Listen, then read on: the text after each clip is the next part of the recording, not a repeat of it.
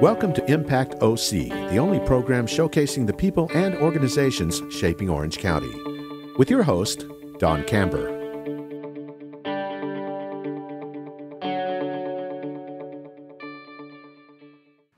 Hello, I'm OC Talk Radio Public Affairs Director Don Camber with another great guest impacting our community in a positive way.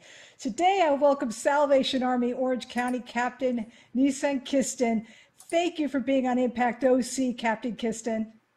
Well, Dawn, it's a privilege to be with you today. It's fantastic to share this platform with you. Well, the Salvation Army is known for its red kettle drives. How are you handling it in this COVID awareness environment? That's a great question. Obviously, our red kettles are iconic to who we are as an organization for over 130 plus years. So during COVID, we've had to really do multiple things. And one is we have launched our digital kettle. You know, this digital platform has been here for a long time now, and our young kids are digital natives. So we're using the digital kettles as a way to engage our community to help us support those most needy American families this Christmas and Thanksgiving. So how is that going to operate? So basically what we will do is we're using social media platforms like Facebook, where we'll have a digital kettle set up.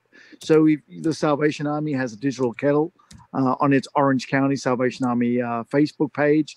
We also have one on our LinkedIn page. And then we also have individuals. You know, we have board members, advisory board members, employees, friends of the Salvation Army who have set up a digital kettle, whether it's on their Facebook page, LinkedIn page, or some form of their social media.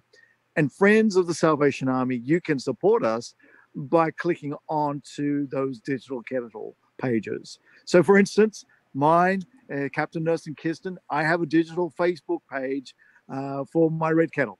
And so if you can click onto my Facebook page and my red kettle, and you can see and have opportunity to engage with us and still make your valuable partnership with us. Does that mean there will be no red kettles anywhere outside? No, that does not mean that. We will still have our red kettles in certain locations. Obviously, COVID has limited how many kettles we can have because not all of our stores or usual partners are being able to operate in their usual ways. So yes, we are having to basically diversify our efforts. Yes, there will be a few red kettles at Walmart and a few other well-known stores, but by and hold, the vast majority of our effort will be a digital one. So let us know a little bit more about the Salvation Army. Who are you? Well, that's a great question too. The Salvation Army started with William and Catherine Booth more than 130 plus years ago in the East End of London. William and Catherine Booth recognized that there were needy people around them in the East End of London and that the established churches weren't doing enough to support them. William, an established Methodist minister himself, said, this can't be acceptable. Christianity is about helping people, but more than just speaking at them, it's about putting soup in their bodies, giving them soup and soap and salvation. And really, we are a holistic movement. And the Salvation Army has traditionally saw itself as being an organization that loves people's heart and soul, but also is very much concerned about their personal welfare. And so the Salvation Army, for more than 130 years, has seen itself not just preaching a message, the gospel message, but also practically supporting people in the point of their greatest need and crisis. So is there any requirements to be a member of the Salvation Army? Oh, no, definitely not. The Salvation Army helps all people, irrespective of their religion, culture, race, ethnicity. We are a movement that does not discriminate. In fact, we embrace all people. In fact, William Booth said the Salvation Army is for all people of all nations, hence why the Salvation Army today exists in more than 134 nations across the world. And the Red Kettle Drives help your programs. Explain some of the programs that the funds help. The Salvation Army's Red Kettle program brings great support in providing food. In Orange County itself, 1 in 4 people live with food insecurities. To me, that is just such a challenging situation. So our Red Kettles provide food on the plates of many, many thousands of American families here in Orange County. We also recognize that the growing demand and need in terms of homelessness, which is now a national epidemic. So once again, financial support from Red Kettles helps people who are homeless with a safe place to rest their heads at night. We also see that our children and our young people need support and nurturing and encouragement. And those Red Kettles help us with our youth and children's programs across the county, as well as, most importantly, our drug and alcohol rehabilitation programs, where so many people have recognized as the Salvation Army has, throughout the history of its time, served people who are facing their lowest point of time. And so drug and alcohol rehabilitation is also a pillar, a rock bed of what we do. And is the Red Kettle Drive one of the major fundraisers in order to support these programs? It is a critical component of our fundraising efforts, and it is a critical way in which we can communicate our message to the American people, let them know that the Salvation Army is out there doing the work that it does. And yes, it is vital for us this holiday season for our Red Kettles not to take a backward stand. And unfortunately, COVID has really challenged our efforts. And so we desperately need Orange County residents and supporters to get behind our Red Kettle campaign. So besides the Red Kettle campaign, are there other ways people can help you? They can. We definitely have we have some capital campaigns happening. We have many ways in which people can. Our website, our Facebook page, our LinkedIn pages are also ways. They can also write a check to the Salvation Army Orange County. And if they write a check to the Salvation Army Orange County and send it to our head office at 10200 Pioneer Road, Tustin, we can use those funds to help needy Americans as well. And I understand during COVID, the need is very high. You know, well, more and more Americans are either laid off from work and find themselves in a predicament that they never, ever anticipated. So unemployment rates are really skyrocketing. And we're finding that there are good families, genuine families, that would have never asked or needed the help of the Salvation Army that are knocking on our door today. With Disneyland, a major employment source in Orange County, and we're seeing literally thousands of employees from that great organization seeking the help of the Salvation Army in this holiday season. You know, this is supposed to be a time of joy and goodwill and peace to all men. But what we're seeing is good people are struggling just to do the simple things that they've always done. And so that creates incredible emotional and physical turmoil and trauma to families. And so, yeah, we're finding our needs have exponentially gone up. You know, there's always going to be your needy. There's always going to be your homeless. There's always going to be your vulnerable. But at this time of the year, with COVID, with people losing employment, we're finding that we're facing demands for our services and our resources greater than ever before. Can people donate goods? I remember once upon a time I was able to drive somewhere and drop off some of my donated clothing that I no longer needed. Yeah, those opportunities still exist, Dawn, and we definitely appreciate people wanting to drop clothing, sometimes furniture, and many other, and sometimes even people dropping off food, which we genuinely appreciate. But with COVID, those challenges have made even those types of gifts and donations a little bit more complex, because now those things that we once used to be able to do, we can't do as easily. So our preference at this stage is for people to make cash donations if at all possible. If they still feel that that's bringing clothing and furniture is all that they can do, well, we'll accept it. But now with cleaning measures that we need to put in, now with the whole process of protecting our staff that sort through those clothing, that just makes another layer of challenge and cost to us organizationally. So what about people who want to get help from the Salvation Army? What should they do? Well, once again, they can call our office directly. They can email us. They can even just drop by.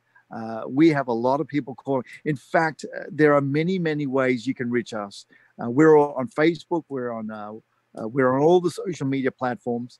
The Salvation Army Orange County website page and Facebook page is available for all of us, for them to connect with us. They can ask a family member if they feel somewhat conscientious about asking help for the Salvation Army.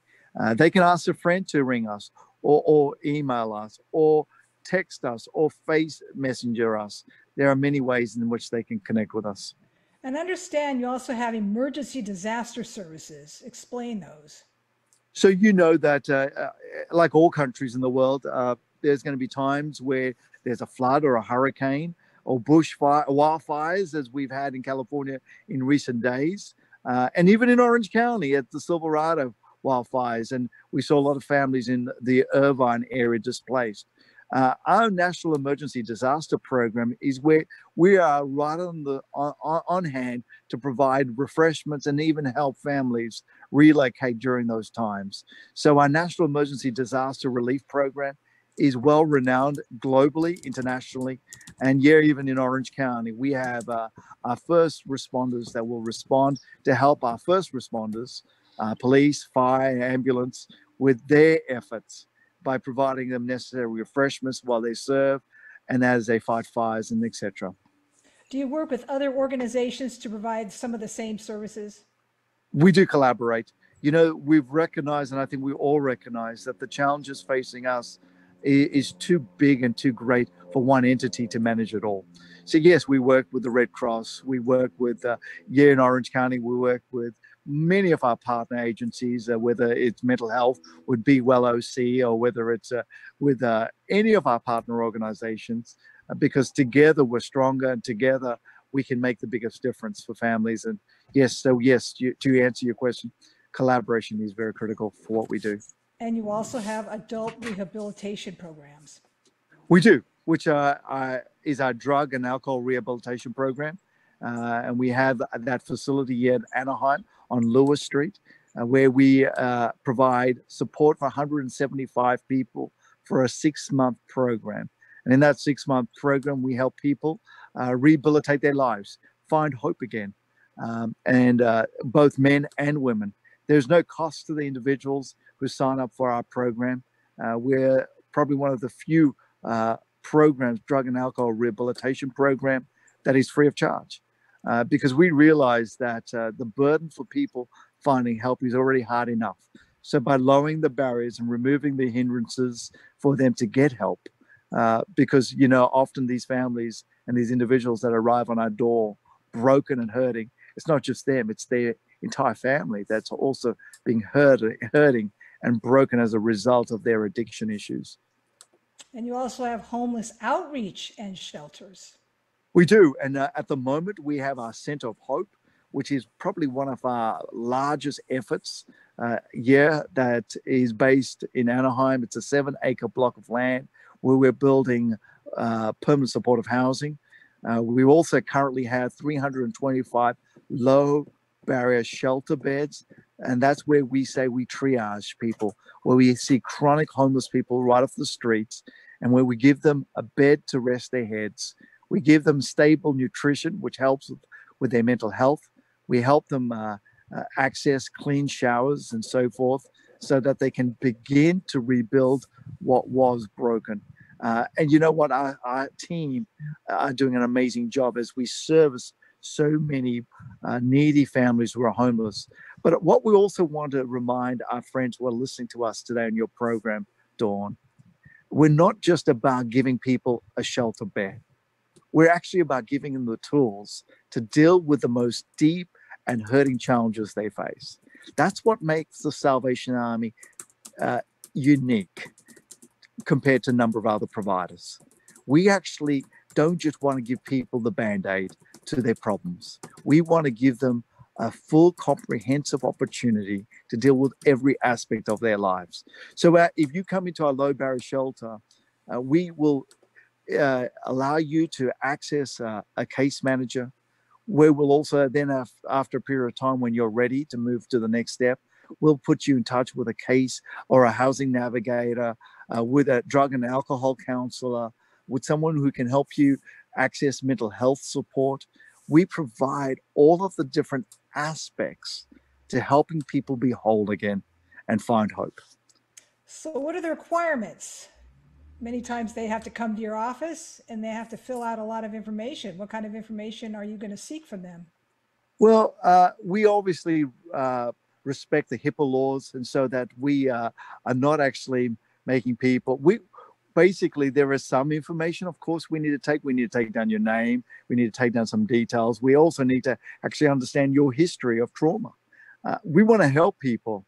And so in order to help people, we want to make it at all possible to remove as many barriers as possible to help them. But there are some things we've got to do together in partnership with the individuals to best help them. Now, we recognize that people sometimes need to build trust, and that takes time. And so we are very much aware of those needs for trust building. So we take people on a journey. We don't force people to disclose everything and tell us everything.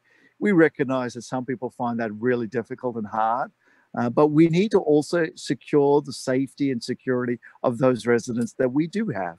And so there's sometimes we're going to require some information from individuals to ensure that we do not put them or others at risk. And so we take enough information to make everyone safe and healthy in our facilities. So, explain to us how you will help a family who suddenly finds themselves homeless. Well, that's so what we will do is they're referred through CityNet or through another government agency or organizations. We will bring them into our facility. We'll ensure that they first initially are going through a screening process where we work out who they are, what seems to be their issues and what are the core challenges they're facing. And so one of our caseworkers will sit down with them in the first instance and do an assessment. And we use the Poverty Stoplight assessment tools, which is in partnership with UCI and Poverty Stoplight, which is a great way to help people case manage their own issues and challenges. Because you know what? We don't want to give people the cookie cutter answers or response. We want to actually give people ownership and empower them to take control of their own recovery and their own health and well-being. And so the Poverty Stoplight process is the first step in assessing who they are, so they can design their own case management strategy. And when they design their case management strategy, where they do three things, they work out areas which are incredibly weak in their challenge. So for instance, say they don't have a bank account, or they don't have a driver's license, or they don't have their social security number, or they've lost all of their identifications. Those are some of the things we will put down as first initial steps. Then the second step may be say, well, you know what? These are the areas of caution. I have bad oral hygiene. My teeth are in terrible state and I need to see a dentist, or my eyesight is terrible and I struggle to see. And so that's causing me other challenges. And we will actually help them identify those needs and say, well, we need to create a pathway. Or there may be areas where they're really strong. Maybe they have a skill, or they had previous employment in a certain area, or had a trade. And so we'll help them say, well, that's a strength. So we'll design a plan based on their strengths, weaknesses, and areas of caution. And those three poverty stoplights help us help people help themselves. Because really, you can give a man a fish, or you can teach them to fish. We'd rather teach people to fish so that they become self-reliant and self-empowered. So you have partners with health facilities? We do. We partner with a number of organizations who come. We have a mobile clinic that comes to our facilities, providing healthcare, health support with doctors on board. We have a dentist that comes on site and helps with dentistry issues. We have optical to help people with lenses and glasses and so forth. We have a number of service providers which we partner with that provide the essential services to help people move forward. Do you anticipate the need being even bigger because of COVID? Well, yes, initially, but you know what? COVID's not going to be with us forever. We are hopeful. We're positive. We're optimistic that the future is always brighter. But I think in these initial phases, there's going to be some major challenges facing all of us. And so we're bracing for it. We're fortunate that there are good people out there that want to support us. And I believe your listeners are some of those good people. But yes, to be honest, let's not be naive. The next 3 months to 4 months are going to be the most challenging for all Americans across our nation, because COVID has brought a unique set of challenges we never anticipated before. But we've got to pivot there and adapt and be change agile to respond to the needs so that we can help people move forward. Do you need more volunteers? We always need volunteers. We're a volunteer army. So yes, we have a volunteer coordinator. You can, once again, when you jump onto our digital platforms, you can see there's an opportunity for you to volunteer with the Salvation Army. And it will give you an initial automated response. And then someone from my team will follow you up and either email you or call you and give you details of how you can best volunteer and work with us in helping others. What are some of the opportunities? Well, the opportunities are, for instance, delivering food, sorting our clothing. The opportunities are helping in our Christmas preparation, our Thanksgiving preparations, so that we can make sure that everyone has a happy Thanksgiving and a happy and joyous Christmas and New Year. And I understand you have what we call a Center of Hope campaign drive. Yes. So the Center of Hope is really the iconic foundation stone of what we're trying to do. And really at the moment, we have a capital campaign to raise more than $20 million, which will allow us to put all those wraparound services that I just mentioned on one side. Instead of having those mobile clinics come in and out, we want to house them on a facility where we can have those responses and those issues met 24/7. Because unfortunately, the needs of our people in our county are so great. Those mobile clinics are only able to see so many people per day, and they're only able to come in once or twice a week, maybe. But to have those facilities available 24/7, to have a pet care facility so that people who are homeless don't see the barriers to engage with us, for us to have medical, dental, optical all on one side, for us to be able to respond to those needs, well, we need a facility able to do that. So we would see the Center of Hope having 3 elements: a low barrier shelter where we can triage people with their initial needs. Then we can have permanent supportive housing and affordable housing. And then thirdly, we also have our drug and alcohol rehabilitation facility. To have all of those things on one side with medical, dental, optical, it just allows us to transition people from suffering to hope in the most expedient and effective way. So our Center of Hope is really an important catalyst to bring change. That's why we have created a very new and innovative way to deal with homelessness called our Homeless Throughput System. It's innovative because it's not about just providing shelter. We don't have a homeless problem. We have a homeless throughput problem. We need to get people from homelessness to hope in the most expedient manner. And that's the challenge we face across our nation right now. We have homeless. We'll always have homeless, but we don't have a system to take people from homelessness to hope. Yet here in Orange County Salvation Army, our Homeless Throughput System is a channel to take people on that journey in an effective way, and it's working. We're seeing incredible results. We're seeing people. I saw a lady just the other day. Can I share with you a little story? I saw Maria the other day, and when I looked at Maria just recently again, the lady that I met the first day she walked into our shelter, I could not recognize. She looked totally transformed. Her hair was done. She had a little bit of makeup on. Oh my goodness. I go, who is this lady? And she smiled at me. And that was the first time she smiled. And you know what? That's the challenge we face. We see so many people on the streets. You know, they look terrible and people think, and we basically label them. I believe we need to remove the labels. People were not made for labels.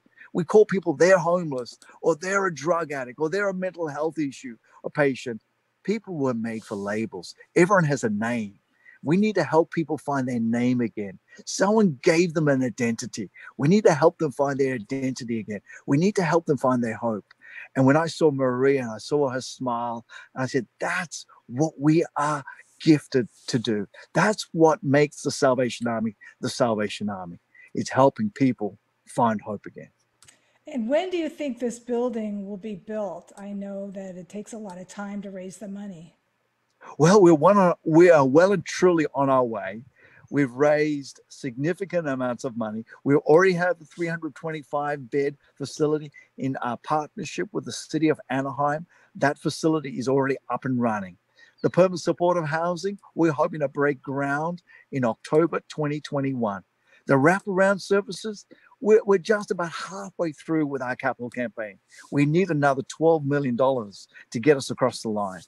I'm hoping that there will be many, many generous Orange County friends that can partner with us. Because you know what?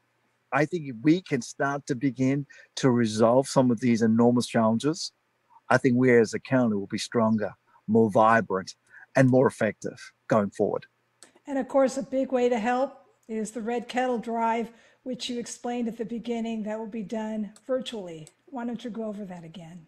Well, the Red Kettle Drive, Dawn, I'm thankful for your question. You can connect with us and donate on our virtual Red Kettle, our digital virtual Red Kettle, by jumping on our Facebook page, Orange County Salvation Army, or on our LinkedIn page, the same, Orange County Salvation Army. And you can give to us today. We need your support and we need your partnership. So jump on our social media. Don't forget the Salvation Army, Orange County, whether it's our Facebook, our LinkedIn page, or you can join mine, because I've set myself a challenge too, Dawn, of raising $5,000 to help needy Orange County residents this year. Or you can say, you know what, I've got a lot of good friends and I've got a great network. Why don't I host my own digital Red Kettle? And we would love to help you do that as well. Because you know, the greatest gift you can give someone this Christmas is giving them hope. And we need to help you to help us give someone hope. Is having the virtual Red Kettle Drives akin to having food drives? It is. It's very similar. It's a simple principle. You know, the food drive principle is about saying, you know what, I'm going to allow people to come in and donate food. But, you know, doing this digitally, now with everyone doing their shopping online, people are actually using the digital platform far more than they've ever have before. My children are still teaching me how to use Facebook, and I'm learning how to use Instagram at the moment, Dawn. But, you know, our kids have been doing this for a long time, and I think we are starting to do this more and more. So those baby boomers that are always on Facebook at the moment, because we know that baby boomers are using Facebook more than any other platform at this current point in time. We need you to start to use your network and get on board and help us with our digital Red Kettle campaign. Thank you, Salvation Army Orange County Captain Nissan Kirsten, for being on Impact OC. And I thank everyone for tuning in. I'm OC Talk Radio Public Affairs Director Dawn Camber. Have an impactful day. You've been listening to Impact OC, the only program showcasing the people and organizations shaping our community. Right here on Orange County's only community radio station, OC Talk Radio.